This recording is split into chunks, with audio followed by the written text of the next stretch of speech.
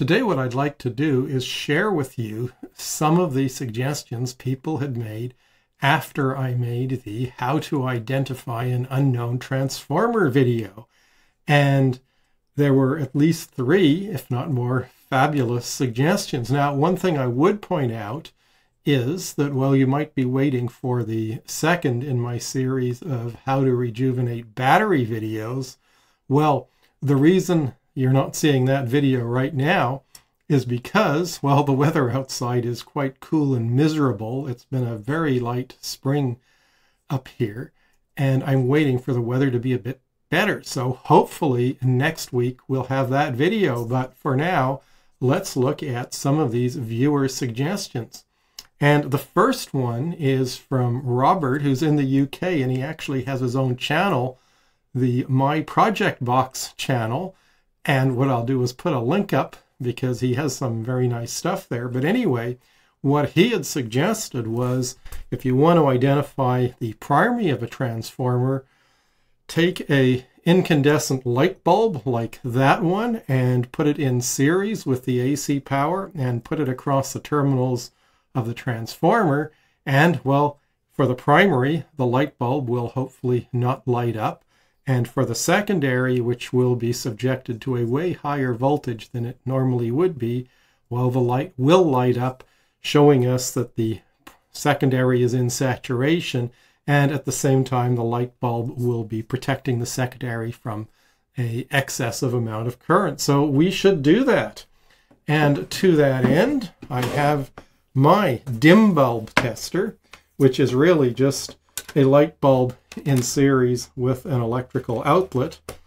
And I should note that when I'm doing all of this, well, I have the thing plugged into a GFCI, a ground fault circuit interrupter, or a residual current device, depending on the part of the world you're in, to protect myself. And even at that, I have it turned off before I try and attach it to the terminals of the transformer. And here we go. I'm going to attach it to the primary first. And I have a 40-watt light bulb in here. And I'm going to turn it on, and absolutely nothing. So that would indicate that that is most likely the primary or some other high voltage winding, certainly a winding that is at least wound for 120 volts. If you were in Europe, of course, it would be 240 volts. Now what we'll do is attach it to the secondary. I'm going to use the 12 volt secondary because it's a center tapped winding. So we'll just go end to end. If I can get my clips to attach, there we go. And I'm going to turn it on. And if Robert is right, the light should light up. And it did. So there you go, a really easy way to determine which of the windings is the secondary, or at least a low voltage winding, and which has a voltage of at least as high as your normal line voltage. Now, I should point out a couple of things when we're doing that, one of which is when we're powering the secondary windings over here, what that's going to mean is we're going to end up with the full voltage or a bit in excess of that across the secondary. So we will end up with a full primary voltage across the primary winding. So in my case, a little over 120 volts. And that means you have to be really careful not to touch the other winding or other windings while you're testing one of them, because you could certainly get zapped. And because these windings are isolated, no GFCI device is going to protect you.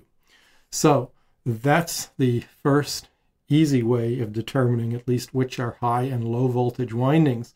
I should in fact point out one other thing, and that is if you have a big giant transformer, its magnetization current may be high enough to light up a light bulb like this. You might need a bigger light bulb to pass a bit more current to make sure it doesn't light at the normal line voltage. And you know, just to give you an example, I have a kilowatt transformer, a kilovolt amp transformer that I use for various things, including stepping up to 240 volts in the lab. And, well, its normal magnetization current is in the order of 1 amp or so, so it would certainly light up this light bulb. So you have to be a little bit careful there and try and match the light bulb to perhaps something around the size that you expect the transformer to be, or 1/10 of the size. So, you know, if you have a kilowatt size transformer, you probably need a light bulb that's at least 100 watts, if not 200 watts, so that it'll pass enough current without lighting up from the magnetization current when it's attached to the normal high voltage primary of the transformer. But there you go. That's the first method. The next method comes from Tyler, and he's actually in Northern Ontario, so not too far from me, at least for Canadian standards. He's probably 2 or 3 hours away, not far. And he had a thought, and it's actually a really good one, and that was he noticed on the transformer video that I was having a hard time measuring the low impedance, or the low resistance, I should say, of the secondary windings in particular. And he said what he always wanted to try was use something like a power supply, a DC power supply, to pass a large current or a low voltage through a transformer winding and use the voltage and the current to figure out what their resistance is. So we're going to do that right now. I'll move this out of the way. Here's my power supply. I'm going to turn it on. Hopefully it won't make too much of a buzz for the microphone to pick up. And by the way, I'm testing a new recording setup here. This is normally the desk I use for Zoom phone call type things, Zoom video chats, and I've got a microphone hanging up in the air, so we'll see how that comes out. It'll also be interesting to see how the webcam does in terms of video quality. Anyway, here's my transformer. Here's the power supply, and what I'm going to do is attach the power supply to, first of all, the primary of the transformer, and I'm going to fiddle around with the voltage. And the key thing to do is to make sure you're not passing much more than the rated current of the transformer. Now, you don't know what the rated current is until you've figured out what it is, but you know, we can look at this and say it's a tiny transformer, so maybe it's 10 watts, maybe it's 20 watts, something like that. So the primary should certainly, if it was a 120 volt primary, probably not have much more than 1/10 of an amp. So I'm going to pass about 1/10 of an amp through it. And with this power supply, the neat thing is I can see both current and voltage.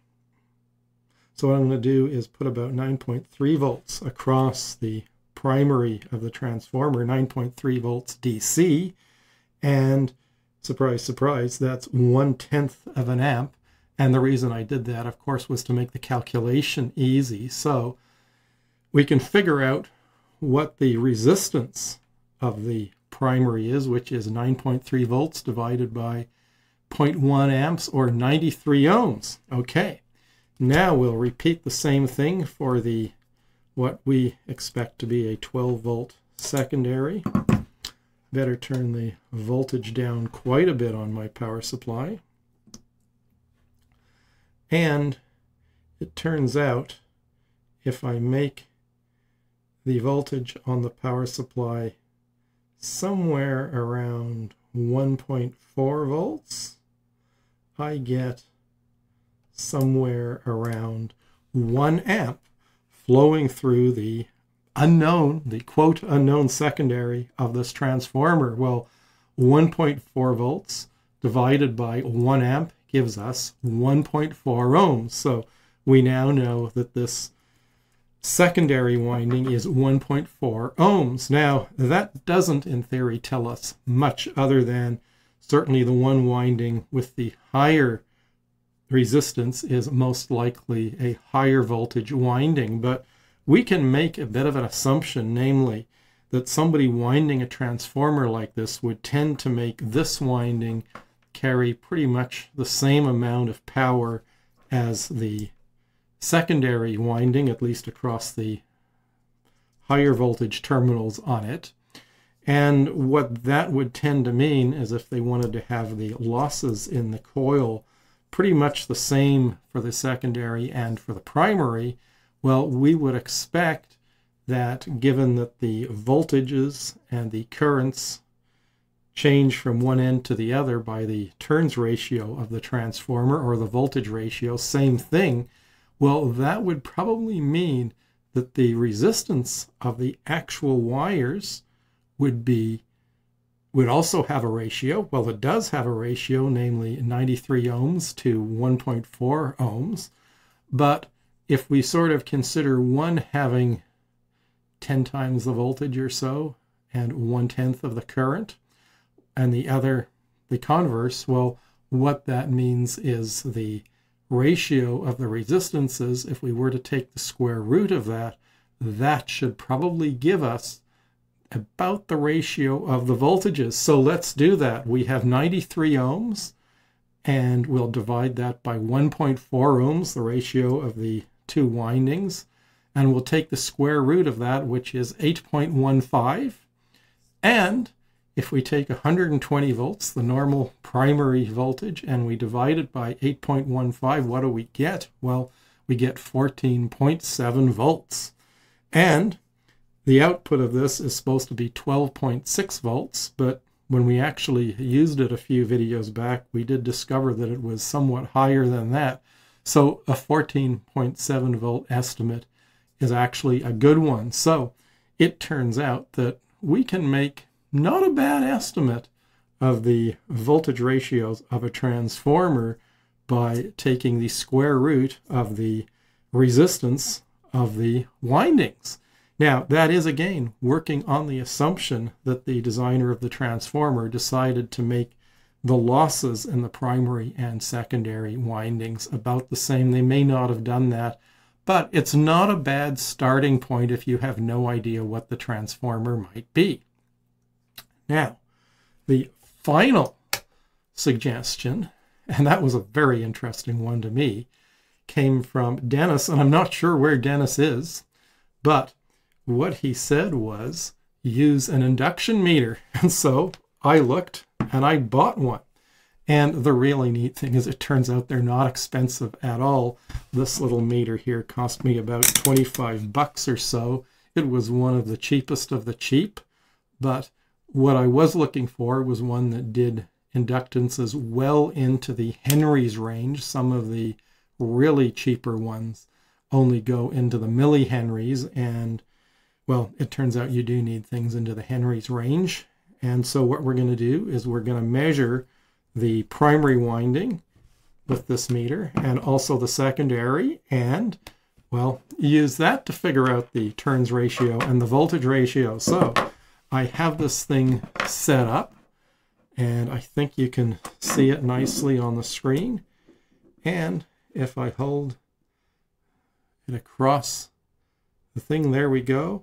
1.6 Henrys across the primary winding. And now we'll go across the 12.6 volt secondary winding. What do we get? About 22 millihenries, or 0.022 Henrys.